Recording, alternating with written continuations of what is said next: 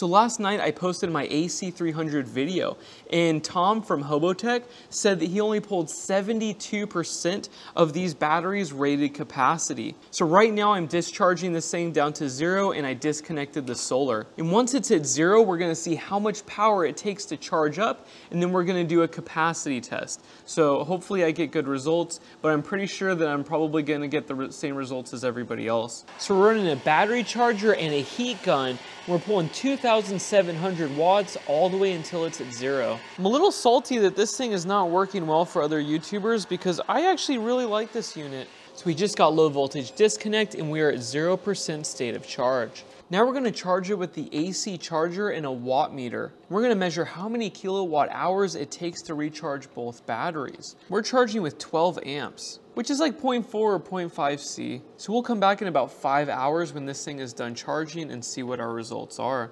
And just to show you, the meter is zeroed out, so we'll come back soon. Now both batteries are fully charged. And it took 7.08 kilowatt hours to charge these two batteries. Dividing this number by the total capacity, we get an efficiency of 86%, which is not that great. I actually have a battery charger next to me right now that pulls 95 to 98% efficiency, which is this one right here. Yeah, 95%, and sometimes you can get even higher when you test it. So yeah, let's do a capacity test now.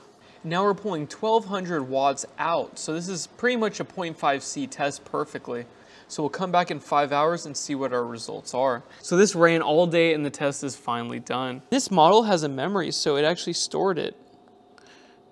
Right there, 5.37.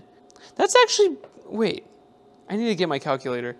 70. Pulled 87% of its rated capacity for this capacity test. Maybe the other YouTubers were talking about round trip efficiency because this is a very typical figure. The charge efficiency was 86% and the discharge efficiency was 87%. Oh, here we go. Now I got the same figure that they got. So they did a round trip efficiency test. Because 87% efficient for a discharge test is actually really good. A lot of other solar generators do much worse than this. So I don't see the cause for concern here. These are very typical results. Test. This basically tests to see how good is the cooling inside. Electric heater, 2,220. What? He pulled it with a discharge test. This was not a round trip efficiency test. That's awful. That's a horrible figure. God, that sucks. Why did I get such good results? Why? That's crazy. That doesn't even make any sense. He used one battery, I used two, and we were discharging at practically the same C rate. And he said that he updated the firmware, and I never updated the firmware. This is just how I got it.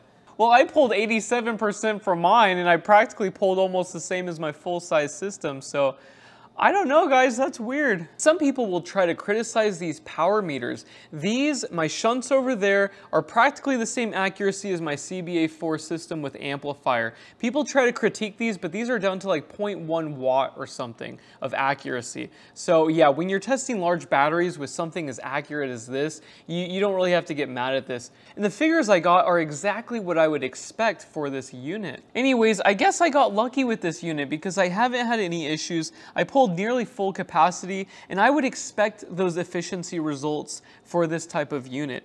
87% is fine for an inverter. If it was 80%, then I would comment on it, but I don't know why he got such bad results.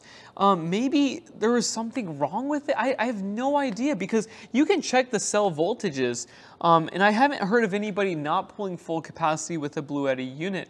So I know he probably tried different meters though. He's super smart. So I don't know what happened there. I don't understand. Anyways, let me know what you guys think. Do you think I'm missing something? I've used these meters in the past on quite a few. I have like 5 of these because I love them so much.